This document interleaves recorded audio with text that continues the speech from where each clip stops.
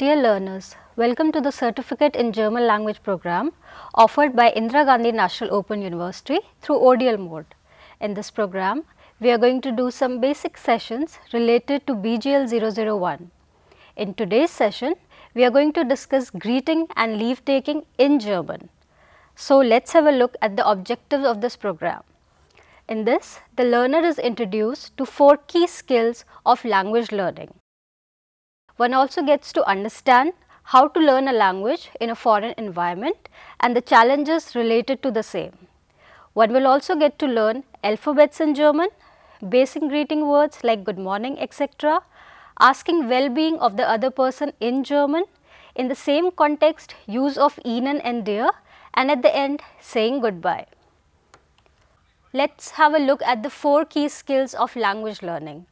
All the people who are into language learning know that listening, speaking, reading and writing are the 4 basic skills that one needs to work on.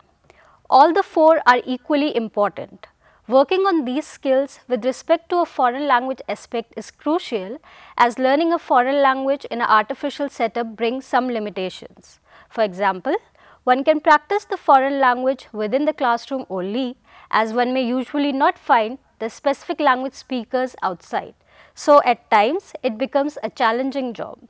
Many times it is seen that the knowledge of the languages already known to us also play a crucial role in learning a foreign language.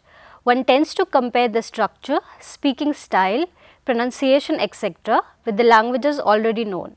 At times it is beneficial as one is able to relate and comprehend well, though we must understand that every language has its specific structure, way of speaking etc., and the logic and method that applies for one language may not work for the other language. Therefore, one must be very careful in comparing the languages while trying to learn a new language.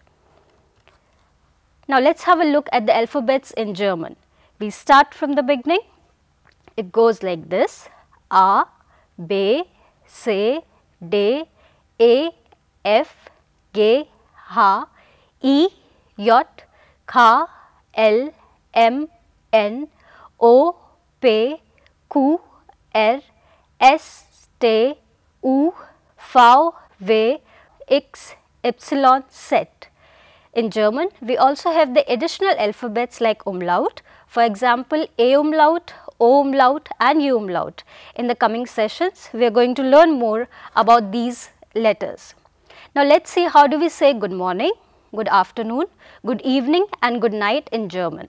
So, it goes like this, my friends: Guten Morgen, Guten Tag, Guten Abend, Gute Nacht. Let us go through them again. Guten Morgen, good morning, Guten Tag, good afternoon, Guten Abend, good evening, Gute Nacht, good night. Guten Morgen, Guten Tag, Guten Abend, Gute Nacht. Let us see how do we say how are you in German. Well, it depends whether the usage is formal or in an informal manner like amongst family or friends. The basic structure to use is wie geht's. Yes, you heard it right, it is wie geht's. There are 2 ways of how you can respond to this. Either it could be a positive response, that is how you say gut or super.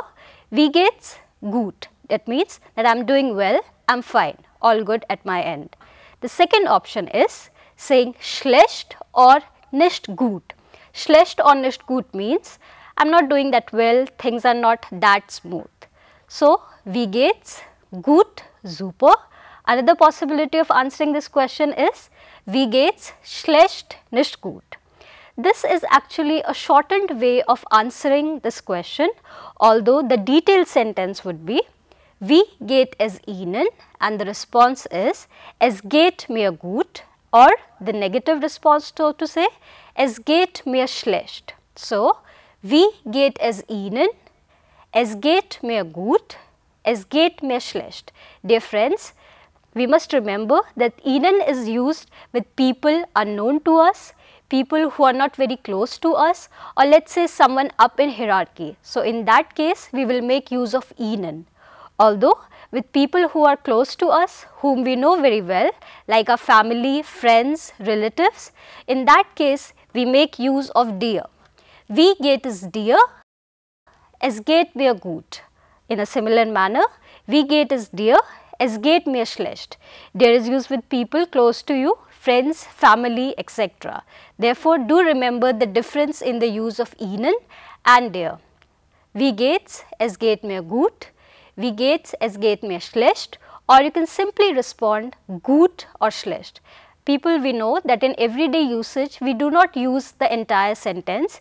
We usually use a word or two. Therefore, both of them are correct in their place.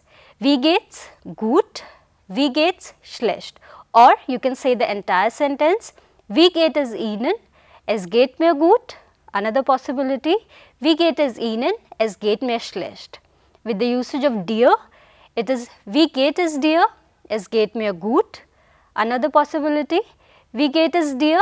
Es geht mir schlecht. Now let's see how do we say bye in German. Again, we can divide it into two ways. One is a formal usage and the another one is an informal usage. So in formal context, we usually make use of Auf Wiedersehen. So don't forget, at the end of the session when we say Auf Wiedersehen, it should click in your mind what are we indicating at. So Auf Wiedersehen means goodbye in German. Its usage is usually formal, and in an informal context we say Tschüss. So Auf Wiedersehen and Tschüss, these are the two bidding farewell words that are mostly used in German. Now let's quickly have a look at what all we have done in this session. So we must understand that learning a language means working on the 4 basic skills, that is listening, reading, speaking and writing. We must never rate things as more important or less important. All the 4 skills are equally important. Some of the skills can be categorized as active skills and some as passive skills, but then they have their own place and importance, and all needs to be taken care of well. Factors affecting a foreign language play a crucial role while learning a language. Because we learn a foreign language in an artificial setup, that is away from the place where they are usually spoken, so at times there is a lot of troubles that comes up in between. We must understand that we have to put in extra efforts to learn a foreign language, because usually we do not find people who can converse with us in that languages. So it happens that at times we want to practice speaking, at times we want to see how we are speaking a particular sentence or structure that we have learned, but many times we will not find the person available who can also converse in that language. Therefore, make the maximum use in your classrooms, converse with your friends, people who are learning the language along with you, and therefore you can brush up your speaking skills as well. The alphabets in German are quite similar to the alphabets that we have in English, although there are some special alphabets as well, like the umlauts and the Esset. So let's quickly go through the alphabets again. A, B, C, D, E, F, G, H, I, J, K, L, M, N, O, P, Q, R, S, T, U, V, W, X, Epsilon, Z. And don't forget the umlaut letters A umlaut, O umlaut, U umlaut. The greeting words in German are simple: Guten Morgen, good morning, Guten Tag, good afternoon, Guten Abend, good evening, and Gute Nacht, good night. The bidding farewell words are Auf Wiedersehen, mostly used in the formal context, and Tschüss, used in an informal manner. Therefore, these are the simple basic words to begin with. It's important to speak the words clear enough, loud enough to get a good idea of how a particular word needs to be spoken. So people, I hope you have understood the basic greeting words and alphabets in German. In next session, we are going to learn about how to introduce oneself in German. That particular session will consist of simple sentences like telling your name, your place of origin, where do you live currently, your occupation, etc. Well, you will be able to understand the next session only if you have understood the basic simple sentences done in today's session. So kindly revise the matter learned in today's session so that we can go ahead with the next session as well. Okay people? Jetzt machen wir Schluss. I hope you have understood the things learnt in today's session. Vielen Dank. Auf Wiedersehen.